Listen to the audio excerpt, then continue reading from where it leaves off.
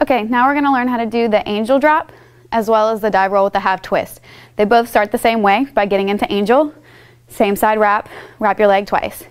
To do the angel drop, you'll just let go of your hooked leg, holding onto the tail very tightly and tensing your leg that's wrapped. To do the dive roll with the half twist, again, you'll just angel, same side wrap, wrap your leg twice. This time you'll take the tail, throw it over your left shoulder and climb up. Holding the tail tightly in your left hand, you can let go and you'll do a dive roll with a half twist. You'll want to bend your wrapped leg at the bottom.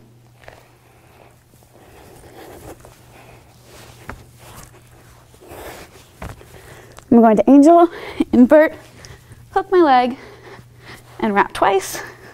Very, very tightly around my thigh as high as I can get it. I'm going to hold onto the tail tightly and tense my wrap leg as I let go.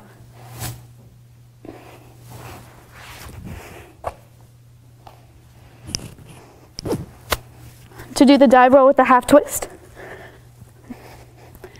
again, you'll come up, invert, wrap your leg twice. Again, very tightly as high as you can get it. From here, the tail will go over my left shoulder,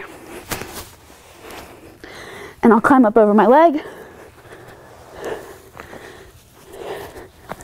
and lean out. I'll hold on tightly with my left hand to the tail. I'm gonna let go and bend my left leg at the bottom.